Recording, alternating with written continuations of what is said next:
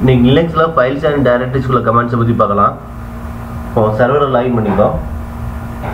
லினக்ஸில் வந்து files and டைரக்டரிஸ்க்குன்னு சில கமெண்ட்ஸ் இருக்குது. இந்த கமெண்ட்ஸ் நமக்கு தெரிஞ்சாலே லினக்ஸ் சர்வரில் நம்ம லாகின் பண்ணி நமக்கு தேவையான ஒர்க் பண்ணிக்கலாம். இப்போ PWDன்னு ஒரு கமாண்ட் இருக்குது. இந்த கமாண்ட் எதுக்குன்னா நம்ம எந்த லொக்கேஷனில் இருக்குமோ அதை பார்த்துக்கலாம். அதாவது ப்ரெசன்ட் ஒர்க்கிங் டைரக்டரி. அதுக்கடுத்து LS கமாண்ட்னு ஒன்று இருக்குது. இது வந்து நம்ம எந்த லொக்கேஷனில் இருக்குமோ அந்த லொக்கேஷனில் ஃபைலை லிஸ்ட் பண்ணிக்கலாம். இதில் வந்து LS-Lன்னு கொடுத்தோம்னா லாங் லிஸ்ட்டாக கொடுப்போம். அதே மாதிரி இப்போது CD கமாண்ட் கொடுத்துட்டோம்னா ஒரு லொக்கேஷன்லேருந்து இன்னொரு லொக்கேஷனுக்கு நம்ம வந்து சேஞ்ச் டைரக்டரி பண்ணிக்கலாம். இப்போ வந்து நம்ம CD இப்போ டெஸ்க்டாப் கொடுக்கலாங்க, டெஸ்க்டாப் சேஞ்ச் பண்ணிக்கலாம். இப்போ பார்த்தீங்கன்னா ப்ரெசன்ட் ஒர்க்கிங் டைரக்டரி PWD பார்த்தீங்கன்னா /root/desktop. இப்போ இல்லை நம்ம ஹோம் டைரக்டரி போகிறோம்னு வச்சோம்னா CD இந்த டில்ட் சிம்பிள் கொடுத்துட்டோம்னா எந்த யூஸராக லாகின் பண்ணிக்கிறீங்களோ அந்த யூஸருடைய ஹோம் டைரக்டரி போய்க்கலாம். இப்போ நம்ம root யூஸராக login பண்ணிக்கோம், root யூஸருடைய home directory /root. இப்போ பார்த்தீங்கன்னா /root போய்ட்டோம். இப்போ நமக்கு டெஸ்க்டாப்பில் வந்து ஒரு ஒர்க் இருக்குது அப்படின்னு நினச்சோம்னா CD ஸ்பேஸ் ஐஃபன் அடித்து என்ட்ரு அடிச்சிங்கன்னா ப்ரீவியஸாக எந்த லொக்கேஷனில் ஒர்க் பண்ணிட்டு இருந்தீங்களோ அந்த லொக்கேஷன் நம்ம டேரெக்டாக போய்க்கலாம். அதே மாதிரி CD டாட் கொடுத்தாலும் அந்த லொக்கேஷனுடைய ப்ரீவியஸ் லொக்கேஷன் நம்ம போய்க்கலாம். அதாவது /root/desktopனா இப்போ நம்ம /root போனால் CD டாட் கொடுத்தா ஒரு ஸ்டெப் பேக் போய்க்கலாம். அதாவது /rootக்கு போய்க்கலாம்.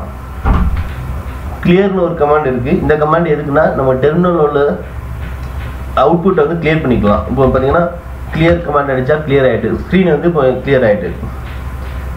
அதுமாதிரி லினக்ஸில் வந்து டச்னு ஒரு கமாண்ட் மூலமாக ஒரு ஃபைலை க்ரியேட் பண்ணிக்கலாம். இப்போ நான் டச் file1 ஒரு எம்டி ஃபைலை க்ரியேட் பண்ணுறேன். இப்போ பார்த்தீங்கன்னா தெரியும் file1 வந்து எம்டி ஃபைல் க்ரியேட் பண்ணியிருக்கேன். அல்லது VI கமாண்ட் மூலமாகவும் ஒரு ஃபைலை க்ரியேட் பண்ணிக்கலாம். இப்போ VI ஃபைல் நேம் என்னன்னோ அது ஃபைல் நேம் டைப் பண்ணுங்க. நம்ம file1 நம்ம கொடுக்குறோம். இதில் போய்ட்டு இன்சர்ட் மோடில் போய்ட்டு நம்ம தேவையான டைப் பண்ணிவிட்டு சேவ் பண்ணிக்கலாம்.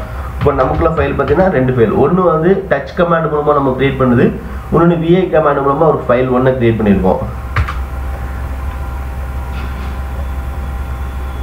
அடுத்து ஒரு டைரக்டரி எப்படி க்ரியேட் பண்ணலாம் பார்க்கலாம். mkdir போட்டால் ஒரு டைரக்டரி க்ரியேட் பண்ணிக்கலாம். இது அதோடைய கமாண்டு. ஒரு டைரக்டரிக்குள்ள பார்த்தீங்கன்னா ஒரு டைரக்டரி டேட்டா அப்படின்னு ஒரு டைரக்டரி க்ரியேட் பண்ணுறேன். இப்போ பார்த்தீங்கன்னா உங்களுக்கு தெரியும் டேட்டான்னு ஒரு டைரக்டரி க்ரியேட் பண்ணியாச்சு. இப்போது mkdir கொண்டு ஒரு டைரக்டரி இல்லை அதோடைய பேரண்ட் டைரக்டரி கூட நம்ம க்ரியேட் பண்ணிக்கலாம். இப்போ பார்த்தீங்கன்னா HSN போட்டுக்கலாம் /data1/data11. இப்போ பார்த்தீங்கன்னா 3 டைரக்டரி க்ரியேட் ஆகிருக்கும். இப்போ நம்ம லிஸ்ட் பண்ணி பார்த்தாலும் தெரியும். அது mkdir ஸ்பேஸ் -p போட்டு நமக்கு என்ன டைரக்டரி வேணுமோ அந்த பேரண்ட் டைரக்டரி சப் டைரக்டரி அதுக்குள்ளேயும் சப் டைரக்டரி வேணும் நம்ம சப் டைரக்டரி க்ரியேட் பண்ணிக்கலாம். இது ஆட்டோமேட்டிக்காக ஒரே கமாண்டில் 3 டைரக்டரி க்ரியேட் பண்ணிடுவோம். இப்போ நம்ம பார்க்கலாம் தான் தெரியும். HSN CD கமாண்ட் மூலமாக நம்ம HSN டைரக்டரிக்குள்ளே போகிறோம். இதில் லிஸ்ட் பண்ணி பாருங்கள் டேட்டா இருக்குது. இதில் CD மூலமாக டேட்டாக்குள்ளே போய்க்கலாம். இதில் லிஸ்ட் பண்ணிங்கன்னா நம்ம க்ரியேட் பண்ண data11 ஒரு டைரக்டரி இருக்குது. இப்போ நம்ம இங்கேருந்து நம்ம டேட்டா ரூட்டுடைய ஹோம் டைரக்டரிக்கு போகிறோம். CD டில்ட் சிம்பிள் அடிக்குதா ரூட்டுடைய ஹோம் டைரக்டரி டேட்டா போயிடலாம். இப்போ LSI பண்ணி கொடுக்குறோம். அதுமாதிரி ஒரு டைரக்டரியை ரிமூவ் பண்ணுறதுக்கு RMDIR அதாவது ரிமூவ் டைரக்டரி. இப்போ நம்மளுக்கு டேட்டாவை ரிமூவ் பண்ண போகிறோம்னா டேட்டான்னு டைப் பண்ணிங்கன்னா அந்த டைரக்டரியை ரிமூவ் பண்ணிடலாம். RMDIR கமாண்ட் மூலமாக நம்ம பண்ணிக்கலாம். LSI பண்ணி கொடுத்து பார்த்தீங்கன்னா அந்த டேட்டா போயிட்டு.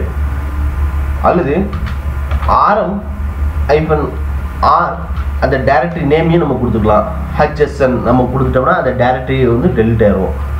இப்போ பார்த்தீங்கன்னா HSN வந்து உள்ள டைரக்டரி HSN டெலிட் பண்ணிக்கலாம் நம்ம கன்ஃபார்ம் ஆகும். எஸ்ன்னு கொடுத்துட்டோம்னா data1 இருக்குது அதையும் நம்ம எஸ் கொடுப்போம். அதுக்குள்ளே data11 இருக்குது எஸ்ன்னு கொடுத்து டெலிட் ஆகிட்டு. இப்போது அந்த டைரக்டரியை நம்ம டெலிட் பண்ணிட்டோம். HSNங்கிற டைரக்டரியை நம்ம டெலிட் பண்ணியாச்சு. RM-R கமாண்ட் மூலமாக RM ஃபைல் நேம் டேட்டா கொடுத்தா அந்த ஃபைலை டெலிட் பண்ணிடலாம். இப்போ இது வந்து ரெகுலர் ஃபைலு எஸ்ஆன்னு கேட்கு எஸ் கொடுத்து நம்ம டெலிட் பண்ணுறோம்.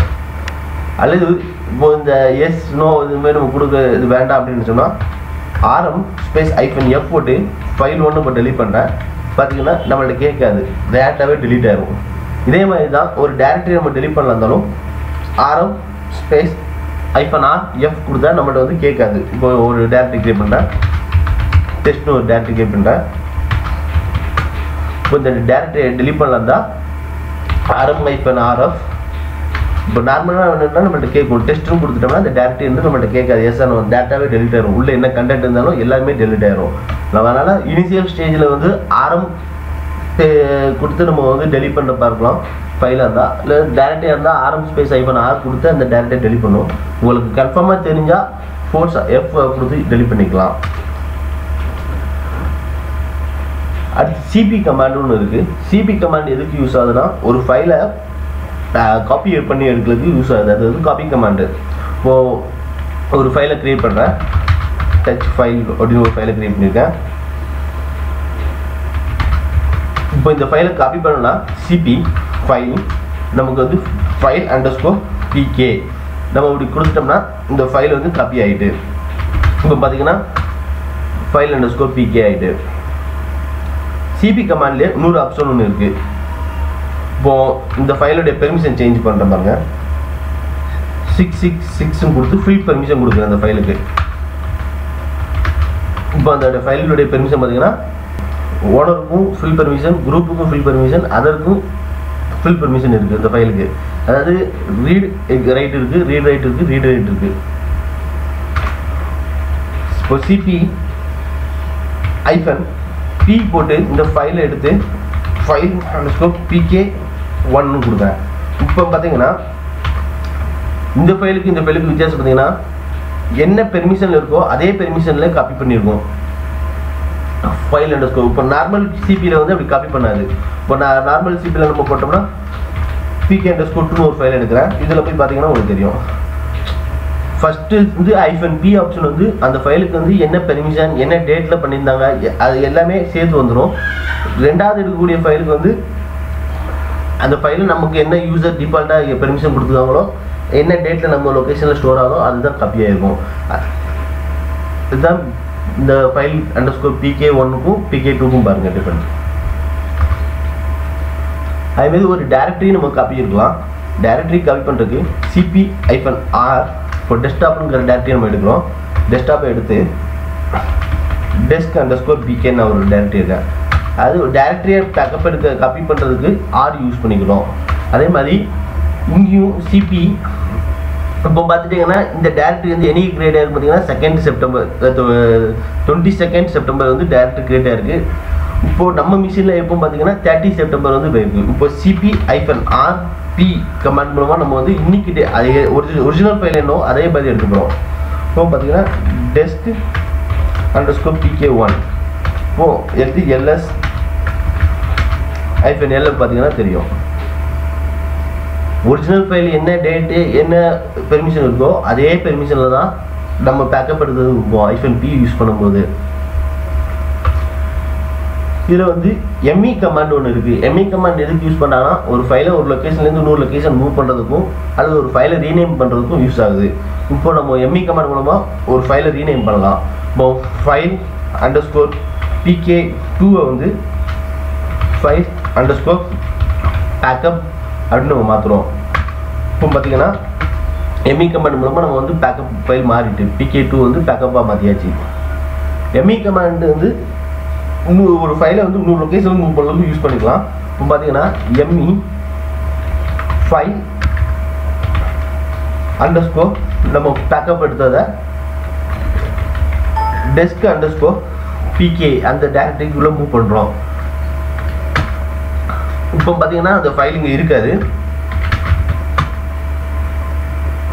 desk_pkல போய் பார்த்தோம்னா இந்த ஃபைல் இருக்கும். இப்போ பார்த்தீங்கன்னா cd அந்த ஃபைலுக்குள்ளே போகிறோம்.